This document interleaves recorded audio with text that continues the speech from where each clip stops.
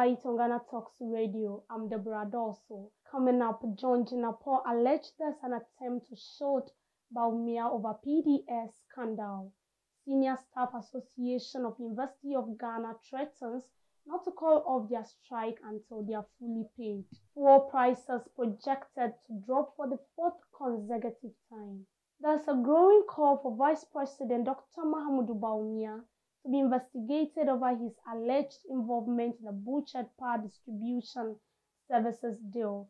3 citizens have already petitioned the Office of the Special Prosecutor to probe Baumia's role in the scandal. This development comes after John Jinapor tweeted there is an attempt to shield Baumia from the scandal.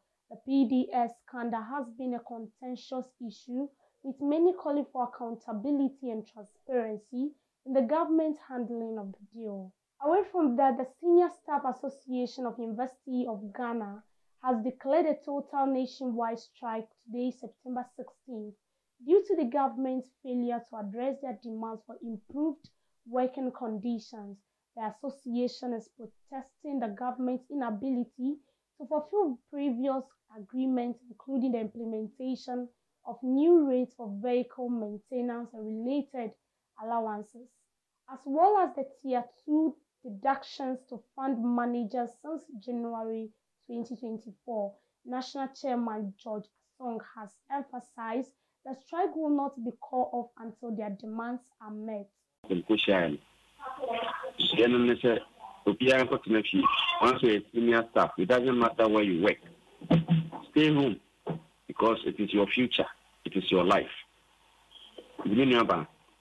Yeah, they decided the final decision and said, and to start buying the trace candidate, we are not going because young class, young children, Tanya, the other day, they want bread, and swimming in action, the beer and coso. Moving on, fuel prices in Ghana are expected to drop for the fourth consecutive time, starting today. According to the Chamber of Petroleum Consumers, (COPEC), prices for petrol, diesel, and LPG will decrease by approximately 4%. This reduction is largely due to the decline in global petroleum prices. The decrease is to provide some relief to consumers amidst the ongoing fluctuation in global petroleum prices. However, it's essential to note these prices are subject to change if there are significant shifts in global market trends. This decrease is to provide some relief to consumers amidst the ongoing fluctuation in global petroleum prices. However, it's essential to note these prices are subject to change if there are significant shifts in global market trends. They are now procuring crude $40 million every month. That translates to $480 million a year. That money can build a second gas processing plant. We cannot continue on this trajectory, and certainly we cannot leave this in the hands of the people who cause a mess. There's an attempt to shield the vice president. The PDS scandal, he watered down the bank guarantee to an insurance guarantee and changed the requirement of a condition precedent to a condition subsequent.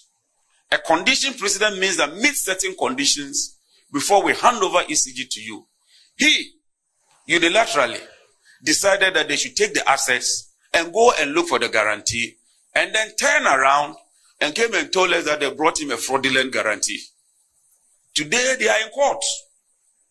And knowing this government and knowing their track record, I just pray that we don't have another Ameri, another PDS, and all those scandals following what has happened. And that's all for News Bites on Ghana Talks Radio. Do well to log on to our social for more updates. I'm Deborah Dorso. Thanks for listening.